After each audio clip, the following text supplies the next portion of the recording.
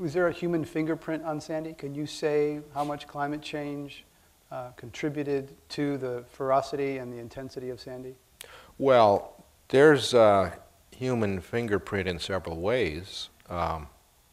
The ocean was unusually warm along the eastern seaboard, and it was warmer by more than the global average. So people are saying, oh, you can only credit 1/4 of that to global warming. Well, the warming, it's like these extreme events that we're getting them much more frequently.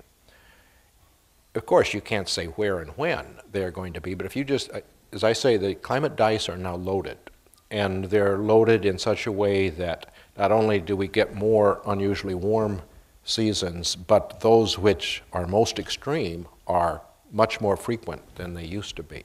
So this warm patch of water, I would say you would not have had, unlikely that you would have had such extreme warming without this global warming underneath that. So that's one thing, but in addition, the global warming makes more water vapor in the atmosphere, which makes the rainfall heavier and the floods greater. So there is a connection with global warming, even though, as scientists always like to say, well, you can't blame a single event and connect that in a simple way to global warming, but the frequency and extremity of those events you can connect to global warming in a very straightforward way. So I'd heard from some people that hurricanes was where the data was less firm. Sea level rise was very good data. Precipitation events, floods was very good data. But hurricanes is where people who are skeptics or deniers like to say, aha, not so. The frequency of occurrence of hurricanes is affected by many factors, not just the global temperature, but the storms that are driven by latent heat, that have their fuel from latent heat, and that includes hurricanes, thunderstorms, tornadoes. You have more fuel for those. So the strongest ones are going to be stronger. The number of hurricanes is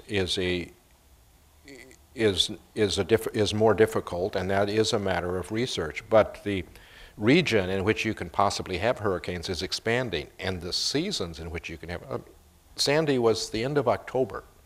It's very unlikely that we could have had that without the fact that the seasons are now getting longer. The warm season is getting longer.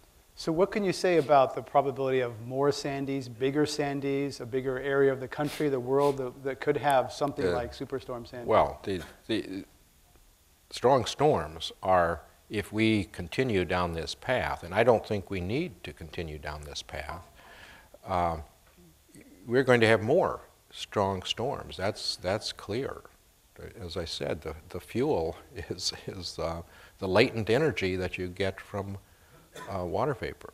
The author and advocate Paul Hawken has often said that 2 Category 5 storms up the I-95 corridor in 1 year would be a game changer for the United States, that's when people would wake up. That's basically happened. 2 large storms up the eastern seaboard in 1 year. Is it a game changer? Well, it could be. It does require that we put the pressure on the political system that causes it to be a game changer.